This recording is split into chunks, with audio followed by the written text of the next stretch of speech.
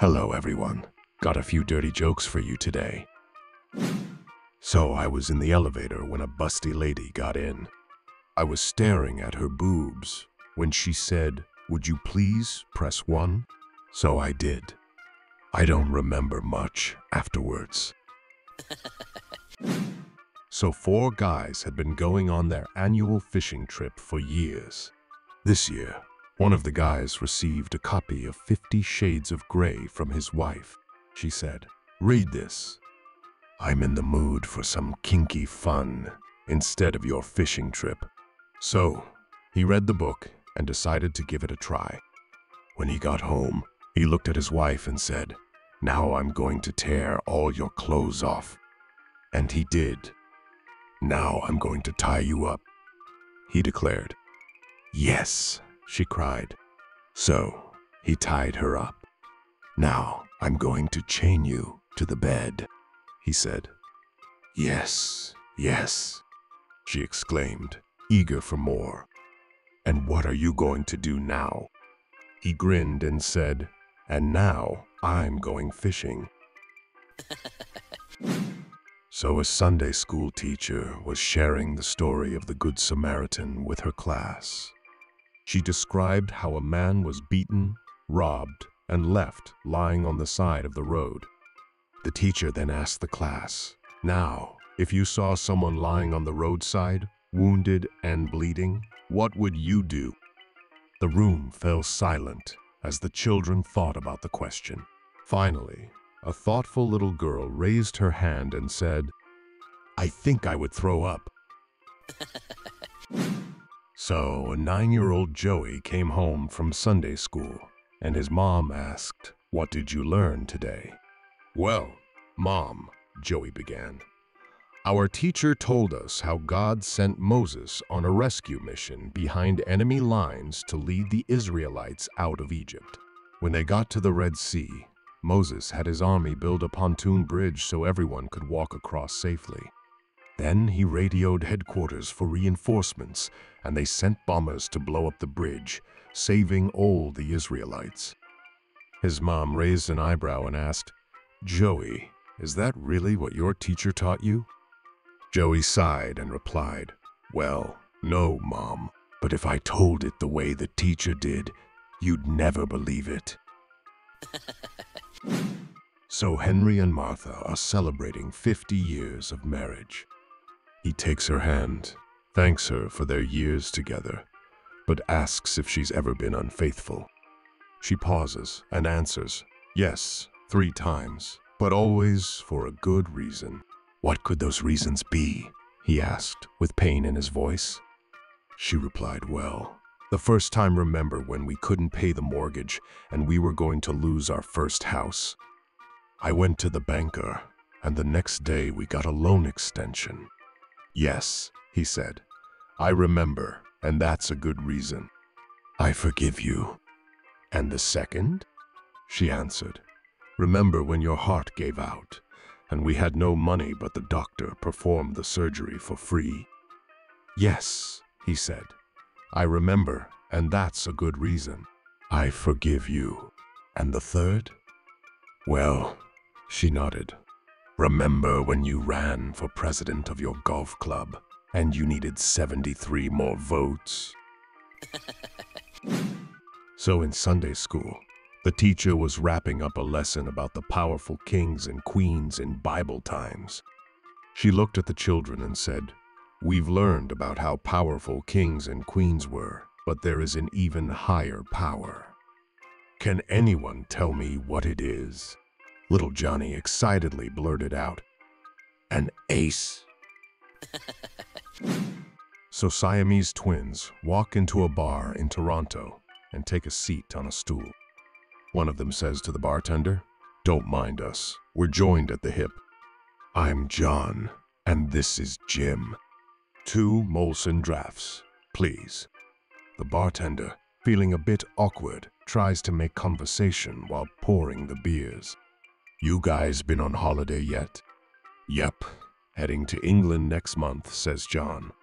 "We go every year, rent a car and drive for miles." "Right, Jim." Jim nods in agreement. "Ah, England," says the bartender. "Beautiful country, the history, the beer, the culture." "Nah, we're not into that British stuff," John replies. "Hamburgers and Molsons, that's us, eh, Jim? And we can't stand the English. They're so arrogant and rude." "So, why keep going to England?" asks the bartender. John grins and says, "It's the only time Jim gets to drive." So one Sunday morning, after the church service, the pastor was chatting with the children and asked a little boy, "Do you say your prayers every night before bed?" "Yes, sir," the boy replied earnestly. The pastor, wanting to understand more about the boy's routine, asked, "And do you always say your prayers in the morning too?" The boy shook his head and said, "No, sir. I don't need to. I'm not scared during the daytime." So an Arkansas man won a bass boat in a raffle. He brought it home, and his wife took one look and said, "What you gonna do with that? Ain't no water deep enough to float a boat within 100 miles of here." He replied, "I won it, and I'm gonna keep it." A few days later, his brother came by and asked the wife, "Where's my brother?" She pointed out back and said, "He's out there in his bass boat." The brother walked out to the field and found his brother sitting in the boat with a fishing rod, smack in the middle of the dry field. He hollered, "What are you doing?" His brother shot back, "I'm fishing. What does it look like I'm doing?" The brother yelled, "It's people like you that make folks think we're stupid. If I could swim, I'd come out there and beat your ass." So during a Sunday school lesson about Noah's Ark, the teacher was asking the kids questions to see how much they remembered. She turned to Johnny and asked, "Johnny, do you think Noah did a lot of fishing while he was on the ark?" Johnny thought for a moment, then shook his head. "I don't think so," said Johnny. "He only had 2 worms." So every night, when my daughter Kelly said her bedtime prayers, she would include a long list of blessings for every family member, every friend, and every pet, both current and past. For weeks, after we finished the main part of the prayer, Kelly would always add, "and all girls." This addition became such a regular part of her routine that my curiosity got the best of me. One evening, I asked her, "Kelly, why do you always add the part about all girls?" She looked up at me with a thoughtful expression and replied, "Because everyone always finishes their prayers by saying all men." So a man doing market research for the Vaseline company knocked on a door and was greeted by a young woman with 3 small children running around at her feet.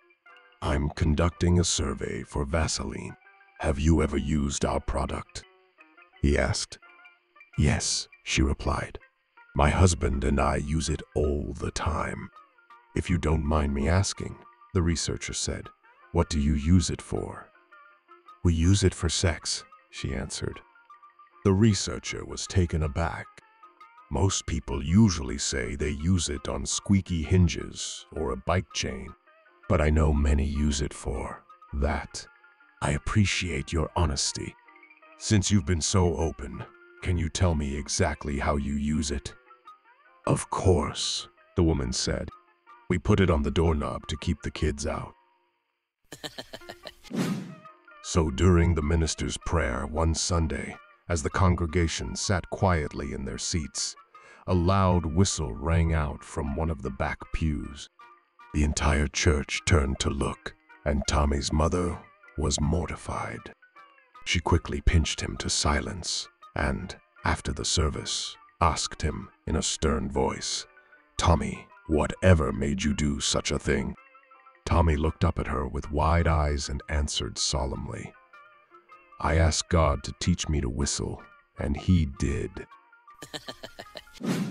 So the Sunday school teacher was telling the class how Lot's wife looked back and turned into a pillar of salt. Suddenly, little Jason interrupted. "My mommy looked back once while she was driving," he said proudly, "and she turned into a pole." So little, Johnny and his family were enjoying a Sunday dinner at his grandmother's house. As everyone settled around the table and the delicious food was being served, little Johnny eagerly grabbed his plate and began to dig in. His mother, noticing his impatience, gently said, "Johnny, please wait until we say our prayer before you start eating." Johnny looked up with a puzzled expression and replied, "I don't need to." "Of course you do," his mother insisted. "We always say a prayer before eating at our house." Johnny shook his head and explained, "That's at our house. But this is Grandma's house, and she knows how to cook." So the preacher's 5-year-old daughter noticed that her father always paused and bowed his head for a moment before starting his sermon. Curious, she asked him one day, "Daddy, why do you do that?" "Well, honey," he said, feeling proud that his daughter was so observant, "I'm asking the Lord to help me preach a good sermon." She thought for a moment and then asked, "Then how come he doesn't answer?" So, an American and an Australian walk into a pastry shop, and the American, with lightning speed, slips 3 cookies into his pocket without the baker noticing. Turning to the Australian, the American boasts, "See how clever we Americans are. You'll never top that." The Australian grins and says, "Oh, really? Watch this." An Australian is always cleverer than an American. He turns to the baker and says, "Can I have a cookie?" "I want to show you a magic trick." The baker hands him a cookie, which the Australian promptly eats. He then says, "Give me another cookie for my magic trick." The baker, now a bit suspicious, but still compliant, gives him another cookie. The Australian eats this one too. The Australian continues, "Give me one more cookie for my magic trick." The baker, now quite frustrated, but not wanting to lose a customer, gives him a 3rd cookie, which the Australian eats as well. At this point, the baker, furious, demands, "Where's your famous magic trick?" The Australian smirks and says, "Look in the American's pocket."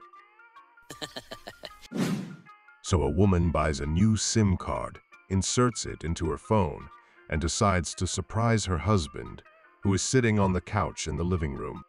She heads to the kitchen, calls her husband from the new number, and says, "Hello, darling." Her husband, speaking in a low tone, replies, "Let me call you back later, honey. The stupid woman is in the kitchen." So an airline introduced a special promotion for businessmen. Buy a ticket and get your wife's ticket free. After the promotion was a huge success, the airline sent letters to all the wives asking how they enjoyed the trip. Every single wife replied with the same answer, "What trip?"